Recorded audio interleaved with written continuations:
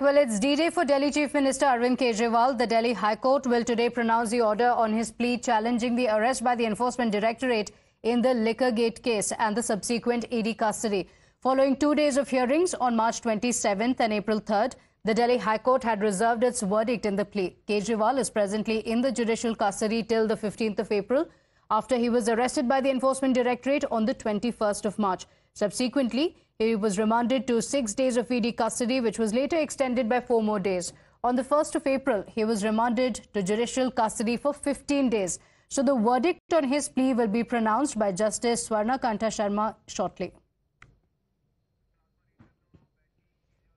Well, in the arguments in the court, Arvind Kejriwal's counsel had said that the arrest was politically motivated and was unwarranted, particularly before the polls. The Delhi Chief Minister had also argued that the arrest was meant to disable him from active role in politics and hence impinges on the level playing field.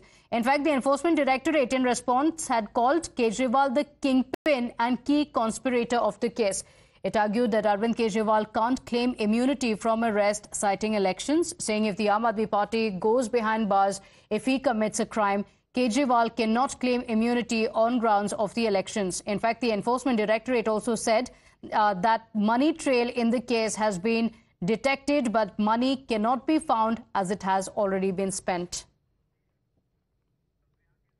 My colleague Priyank joining us on the broadcast with the details. Priyank, the Delhi Chief Minister Arvind Kejriwal going on to say that the arrest was politically motivated, raising questions on the central agency. The central agency, though, had said that he is a key conspirator in the case. Tell us what's expected in the court and the arguments that have been made by both sides.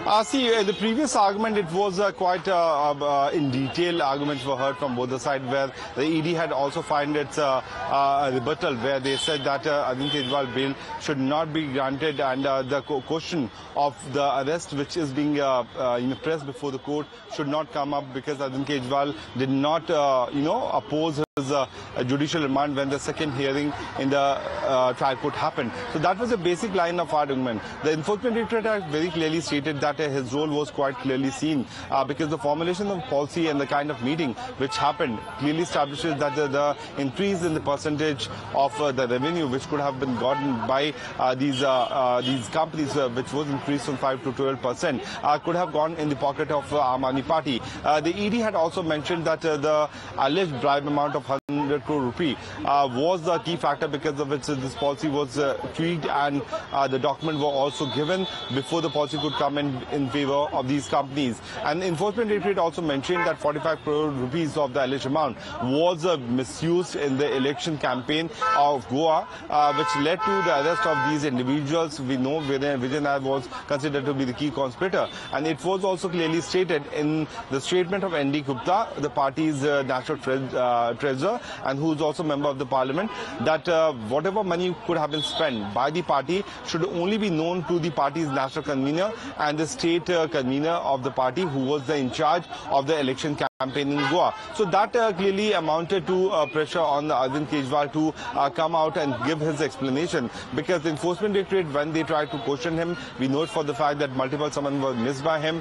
When the Enforcement Directorate reached to his team, he was non-cooperative, and during the 7 to 8 days of police remand, which the ED had, I beg your pardon, in the 10 days, he was not cooperating. But one of the key factors which can matter in today's order is the statement which was made by Arvind Kejriwal, where he said that I don't have any issues with you keeping me under custody.